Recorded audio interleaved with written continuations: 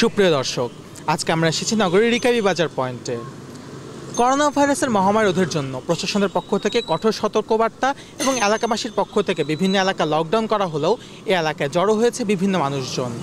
আমরা দেখতে পাচ্ছি এই এলাকায় ওষুধের ফার্মেসি ছাড়াও খোলা রয়েছে বিভিন্ন ধরনের দোকানপাট, বসেছে নিত্য প্রয়োজনীয় কাঁচা বাজারের দোকান।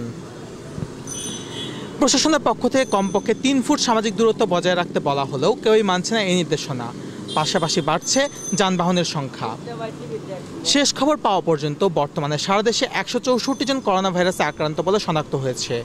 এর মধ্যে মৃত্যুবরণ করেছেন 17 জন। গত রবিবার 5 এপ্রিল সিলেটে একজন করোনা রোগী শনাক্ত হলেও সাধারণ মানুষ এখনও যথেষ্ট সচেতন নয়। এভাবে ঘরের বাইরে ঘোরাফেরা করলে আরও ভয়ঙ্কর রূপ ধারণ করবে এই ভাইরাস। দর্শক, আপনারা সবাই বাসায় অবস্থান করুন, অতি প্রয়োজন ছাড়া ঘর থেকে বের হবেন না। ঘর থেকে বের হলে ঘরে ঢোকার আগে সাবান পানি অথবা হ্যান্ড স্যানিটাইজার দিয়ে হাত পরিষ্কার করে ফেলুন। সবাই সুস্থ থাকুন, ভালো থাকুন। আকিব চৌধুরী, সিলেট টেলিভিশন, সিলেট।